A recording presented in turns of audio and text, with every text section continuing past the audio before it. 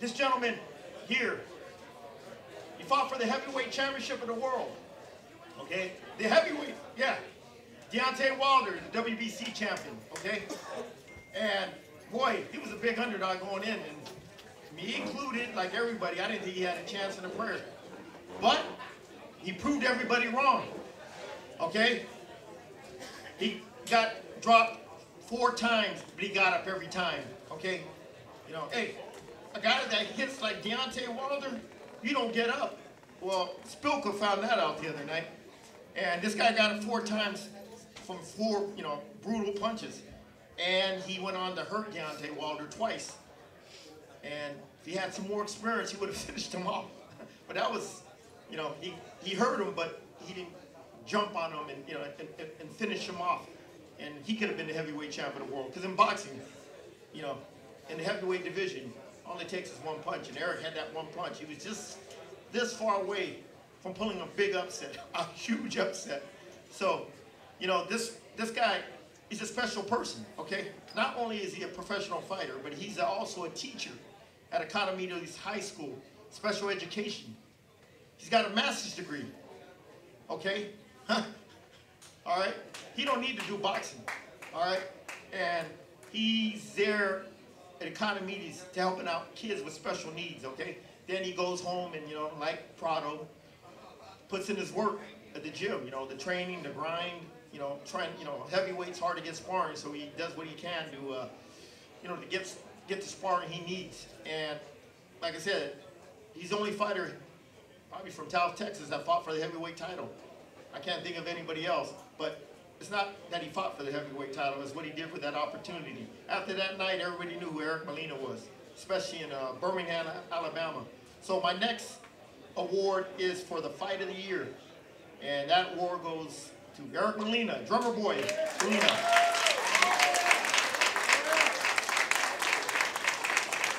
For his courageous performance and, on Showtime. Come on up here, give us a few shout outs. First of all, I want to thank God for being so good to me in my career and just giving me the strength to persevere. I want to thank my wife, my family, my team. There's a lot of people to thank. 10 years ago, I was a 22-year-old with no boxing experience. Walked in a gym and said, hey, you know what? I want to fight. That's crazy right there. That idea to do that is crazy. I remember people telling me, what are you doing, man? You're wasting your time, go home. I got a message to these young kids, and I've told Pablo before. What's the hardest part about boxing? Is it the training? No. It's the walls that you hit. It's the feeling that you get when you go home and you have no reason to continue to fight. I've been there. And all these fighters that are here, if they haven't been there yet, you're gonna go through it. Great special fighters, they react to that in different ways. I'm not saying I'm that fighter, but I've been down, I've lost. All I've ever known how to do is bounce back, figure out a way to bounce back.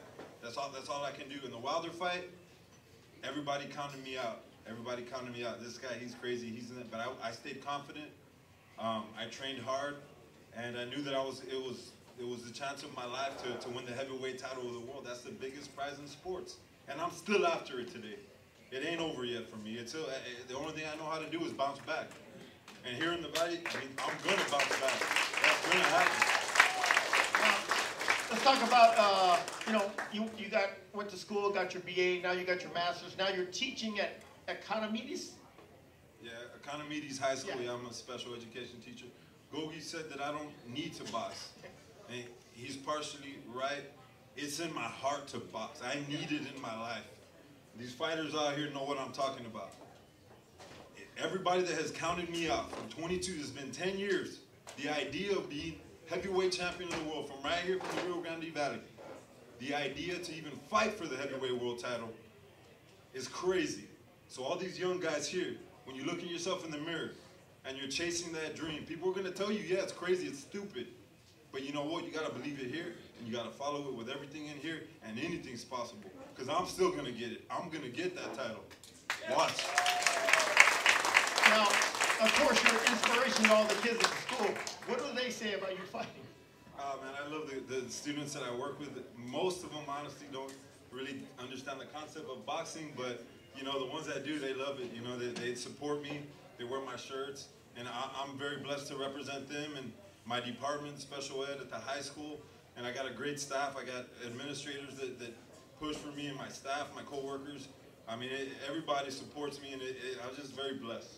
Now, any shout outs or, you know, people you want to thank? Of course, because you can't get there by yourself. No, there's no way that you could ever get to that position on your own. I never forget everybody that has done things for me. You know, I see Anthony and his wife out here. I started with these guys. These guys created the opportunity for me to fight for the heavyweight world title on the local cards here. SouthTexasContender for always covering all the fights, all the great fights from the Rio Grande Valley. When you talk about a boxing in the country, you got to mention South Texas. You know. Yeah. You know, we have our world champion, Omar. He's blown the door down. You know, I've almost won the heavyweight world title, and this is just the beginning for all these fighters, these youngsters, and the female, and all these. I mean, the door's blown down, guys. I mean, now the road work is set for you guys. I'm a veteran. My days are counted. But for these youngsters here, man, I'm excited for you guys because right here, this area, this is hot. This is the place to be at. You got trainers, you got fans, you got businesses coming together, you got media exposure. This is it. This is everything you need to chase your dream. Well, Eric, hey, what a great year you had last year, and hey, you got anything coming up? Yeah, I got a really big fight coming up that we signed about a week ago. I'll be headed to Poland to fight Tomasz Adamek, who's ranked number 8 in the world by the WBC, and it's going to be for some type of like title eliminator. I don't know, something like that. So. Yeah, probably the WBC international title that'll get you a top 5 ranking, I think. Yeah, so we're getting ready for that one, and you know, my back's against the wall, and you know, people want to count me out. I just keep coming back, and in Poland, April 2nd, you know, that's all I plan on doing. Okay, thank you, Eric, and thank you for being an inspiration to all the kids out there. Thanks. Now the next award goes to, golly, longest active promoter in Texas. Okay. Hey, being a promoter, especially when you're doing it on the club level, meaning you don't get no TV money, you know, like the big promoters, Top Rank, Golden Boy, you know, they got TV money, they get sponsorship money, so they don't even care about it. They sell tickets. Well, they do, but, you know, it's not a priority. Like a guy like Anthony Cavazos, okay, who goes out there, when he puts on these shows, okay, there ain't no TV money, there ain't a lot of sponsorship money, so you pretty much gotta, that's what pays the bills. You got to go out there and hustle these tickets, organize events, and not only that, he's building his fighters into, you know, building them up the ranks. So hopefully one day they could be like Eric Molina. They could be like, you know, Omar, you know, Guy De La Rosa, who he's built up. Okay, takes a lot of time, effort, and you're putting your money on the line. Okay, every time Anthony does a show, he don't make money. He makes, you know, he does good. But sometimes he takes those losses. I've seen him take a few baths, but it didn't discourage him. He's continued to do it, okay? He learned from his mistakes on what to do and what not to do, okay? This guy is consistently, he's the longest active, consistent promoter here in the Rio Grande Valley and in Texas, okay? Because of him, guys like Prado, okay? Mark Torres, Johnny the Blaze Tapia, Brandon fights on his shows. You know, a lot of guys that need Toby Tovar. A lot of these guys that need activity to develop their craft and to build their records up and to build their fan bases up. You know, it's because of Anthony. Okay. I always say, everybody asks me, "Hey, Gogi, you know a little bit. What makes a great trainer?" You know, everybody. You know, Freddie Roach. You know, he's on TV a lot, or you know, you see Abel Sanchez. Be a good trainer. You gotta have a great fighter. Without a great fighter, I don't care how much you know I don't care how much you know as a fighter. I mean, how much you know as a trainer. If you ain't got a great fighter, you'll never be a great trainer. But it goes further. You gotta have a great promoter behind you, okay? Because without great fighter, a great trainer, a great promoter, giving him the opportunities to get those fights and build his career and record up, you're not going to go nowhere. You know what I mean? So it's a team effort to be a great trainer and a great fighter. The third element is that being, you got to have a promoter. And you look at every great trainer out there or every great fighter out there, they always have a great promoter behind them. And, this award last year, he was sportsman, the long, I give him an award for this long, meritorious service he did for the Rio Grande Valley and helping these fighters develop. This year, he is, 2015 Promoter of the Year, Anthony Cavazos. Come on up here, Anthony. And Mario Gavilat. Is he here? Oh, he's outside. Okay. Yeah, so go ahead and say a few words and talk about your show. I was going to say a few things. Number one, I wouldn't be in boxing if I didn't love boxing. It ain't for everybody. My good friend, Danny Castellano. It's not a sport for everybody. Number one, like I said, you don't love boxing, don't even start with it. Whether you're a trainer, fighter, promoter, don't even start the business because it's a tough business, and sometimes people are not loyal. You know that more than I do. But my wife helps me tremendously. Without my wife's help, I never would have made it. But for all the years with Golden Boy, with Omar, working with Omar Figueroa, great fighter, world champion at 135 pounds, and we did 4 years with Golden Boy, top rank. And when I started learning from the bottom by myself, and nobody wanted to help. But over the years, we got bigger and stronger. And I just want to thank everybody for coming out and come out and support the boxing. Not only supporting me, because I'll do it without anybody's help, but for the fighters here in the Valley that are all warriors. To me, they're all warriors because it takes a special person to get in the ring and fight on fight night. But thanks again, Gogi, and South Texas Contender, my good friend Martin Solis, and everybody for coming out. Thank you. Okay. And of course, you got to give special thanks to Martin, owner where we're doing this show at, Stormy Colors Bar and Grill over here in Far, Texas, the #1 sports bar and restaurant here in this side of the town over here in Far. So thank you, Martin. And he also, I made a mistake. He's one of the few guys that did help out JP. So keep on continuing to help him out every time he needs something. But thank you, Anthony. He's got a show March 11th. Talk about it real quick. Oh, it's gonna be a great show. Come on out. Like I said, we got 8 fights, good fights. Number one, also I'm a boxing fan. We don't want to see people too many lopsided fights. Where the red corner is gonna win. No. At Cavazos Boxing, you're gonna see wars. That's where we changed it to border wars. And guys like Omar, Grande, JP, Eric Molina, all these fighters come to fight. And if you want to see fights, you got to come March 11th. Tickets are going fast as usual. I'm not happy till the place is completely sold out. That's just the way I am. But you got to be competitive in any business you do. If you're not going to be competitive, you're never going to make it in life. So come buy tickets, support the local boxing. And the show tickets, I can't believe the ticket sales are going through the roof. But get early because the lines start at 6 o'clock. The last time I looked at the door, the last fight was a half-a-mile line long. And I tell people to buy them early. They think I'm just promoting, which I am. But the place gets packed. So if you want a good seat too, get them early so you can enjoy Tapia, JP, Toby Zavar, and all the other fighters. Mark Torres. There's a whole list of fighters, they're good fighters. Right now, the boxing here in the Rio Grande Valley is a hotbed for boxing. Guys like De La Rosa, which I started from the bottom, Eric Molina, these guys started with me here in the Valley. And then, all these fighters coming up. Omar Figueroa, we teamed up with Golden Boy. The shows were crazy, record ticket sales. And Omar did a terrific job helping me promote those fights. But, it's been crazy, but get your tickets early, come enjoy the fights, and thanks for everybody coming out.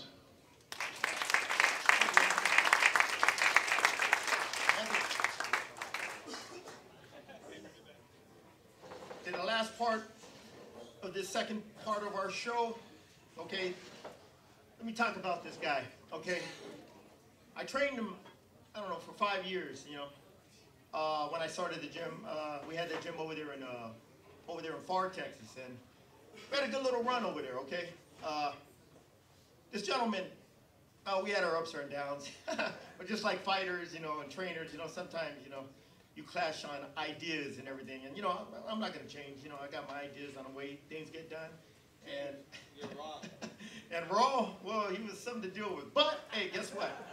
He was good for boxing here, because, number one, he always left it in the ring, okay? He never, what do you call it, every time he went in the ring, you know, he always gave it his all, okay? Number two, he was always respectful to all the fans out there, okay? Every fan out there, he was never rude or disrespectful or, you know, stuck his nose up at him. You know, if you wanted to take a picture with them, you wanted an autograph, you wanted to call him, he was very cordial and friendly. You know, he's been in the boxing scene since he was 12 years old, I'd say, Tigre. 12 years old, okay? And, you know, another most important thing, you know, he was a promoter's dream. Every time he fought, you know, for me, this is no lie, he would sell up to $20,000 of tickets. Yeah, literally. And not only that, he would go collect the tickets. You know, Omar Figueroa knows how hard that is. You know, you tell people, hey, you want to buy tickets? Yeah. Okay. You got to go to their house. You might have to go to there 3 times.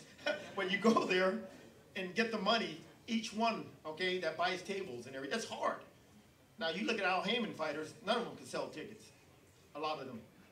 But, you know, you got a guy like Tigre, you know, he sells, you know, for the local promoters, man, you know, he takes a lot of relief off them because, like I said, these local promoters don't have TV dates with TV money or big-time sponsors. You know, they go off the ticket sales, and it's the, you know, not only the promoters' responsibility to push these tickets, but guys like Tigre, okay, that's what makes boxing successful. He won the WBO youth title for me, the middleweight title, back in 2010 in Kissimmee, Florida. Pulled a big upset over there against the guy that was from that area, and they almost ripped us off when, you know, Tigre won the fight convincingly. It was on pay-per-view. It was probably his best performance. But to me, I thought his most exciting performance, not only that was that fight, but the fight we did in Edinburgh, Texas. See, when I got Tigre, he wasn't a big ticket seller. But over the years, I kept him over here and kept on, it's called consistency, you know, kept on fighting him over there. I got offers to fight everybody. I got offers to fight everywhere else, but I wanted to keep him here because I learned from Hall of Fame promoter Don Chargan. If you want to develop a ticket seller, you got to consistently fight him in your market. That's what I did with Tigre. 4-round stage, he was doing all right. By the time he got to the 10-round stage, he was doing 15 to 20. And Anthony, you know that that's hard for, you know, not too many fighters do that. Omar's a rare, you know, Omar Sr. is one of the rare guys that goes out and pushes these tickets. So, you know, for the local boxing scene, you know, that fight with Elor Suarez, it was over 3,000 packed at Edinburgh Municipal Park. Oh, it was a hell of a fight. And Tigre, he took some shortcuts in training and it paid for him in the fight, but, you know, he sucked it up going into that 6th round and stopped him. It was an exciting fight. The crowd went crazy, and it was so packed. By the time it was a co-main event, they ran out of beer and concessions, yeah. And, oh, yeah, they were pissed off over there. So, you know, Tigre was responsible for that. You know, that big turnout and everything. He was, you know, he grew to be a big attraction over here, you know, locally, and that's what you want. That's, you know, that's one of the reasons why I moved to the Valley is, you know, get guys like Tigre and develop him, and, you know, and grow the market with guys like him, and always gave good fights. You know what I mean? When he was in shape, man, you know, he was a tough out. Oh yeah, he was a very tough out for anybody. But this year's, you know, winner of the Sportsman of the Year, I got, you know, one of my ex-fighters. He just retired. Thank God, now he's in the training aspect of boxing. Now he works with Carlos. Carlos, okay, the UFC. The only UFC fighter in the Valley right now? Okay, the only fighter from UFC in the Valley. He's a trainer of him now, in the boxing part, not the MMA. Yeah. So, I'd like to present this next gentleman with the award for Sportsman of the Year 2015. For all Tigre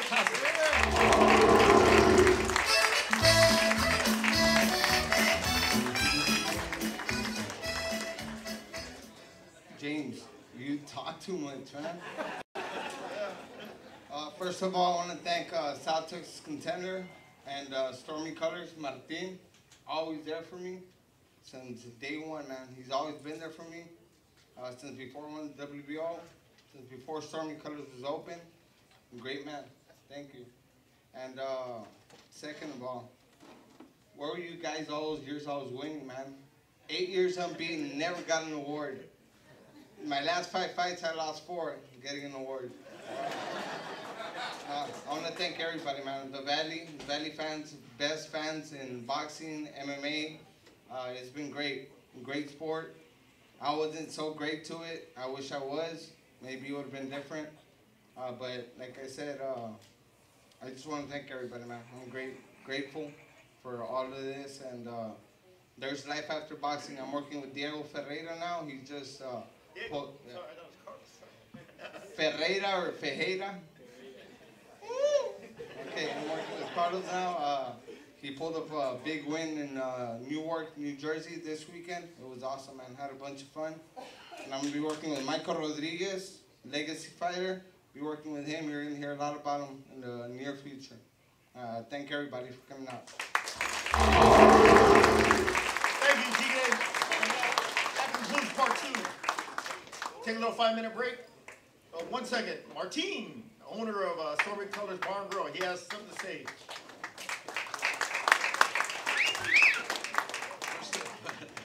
First of all, thanks for being here. I mean, it's a great opportunity for it to be here. Hopefully to continue being here, starting Stormy Colors Bar and Grill. And with any further ado, I'd like for you to present to you the Mayor of FAR, Ambrosio Hernandez. Dr. Ambrosio Hernandez.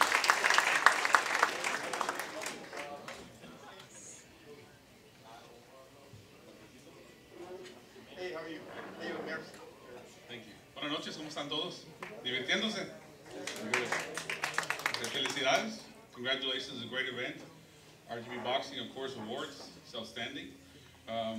For the contenders and the winners, everybody here, all you guys do training, you know, we have some things that are in common. Number one, anything worth doing takes time and effort and a lot of sacrifice. A lot of sacrifice. So we all come from different backgrounds. We all have humble beginnings. We all started off at some point with our family behind us, hopefully all the time, but not always. And despite your background, despite your financial crisis or stresses in your life, clearly you can rise to be champions. And sports is a great way of doing it. And so I want to commend you guys, and I'm very excited to be here with you guys, ladies and gentlemen, for the Boxing and the UFC awards. You guys deserve it. Keep it in your heart. Stay as champions. Don't let anything get in your way. And the sky's the limit. Congratulations to you guys. Thank you, Mayor. Mayor of FAR, Texas. Thank you. So we're concluding this segment. Give us a 5-minute break. Then we'll wrap it up. Fighter of the Year, Trainer of the Year, Prospect of the Year. Thank you.